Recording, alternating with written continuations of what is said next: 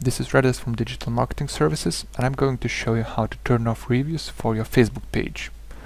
Reviews can be quite useful for your business as they provide the opportunity for customers to leave ratings and feedback about your product or services. But if you would decide to turn them off, this is how you can do it. First of all, you have to click on your page, and you can do that by finding the shortcut over here, or simply clicking the top right arrow and selecting your page from the list.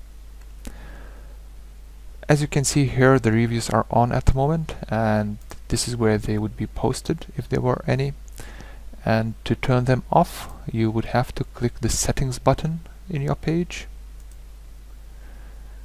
and you'll find the edit page section over here. So these are all the options that you can turn on off or modify that are visible on your page, but at the moment we will focus only on the reviews tab. So next to the reviews you can find the settings button, and clicking it expands this table where you can select off. So click save, and if you would go to your page you would see that the reviews have been turned off. So it doesn't matter if you had any reviews before, they will not be visible and you can keep it this way. If you would decide to turn them on back again, you would simply go back to the settings, edit page,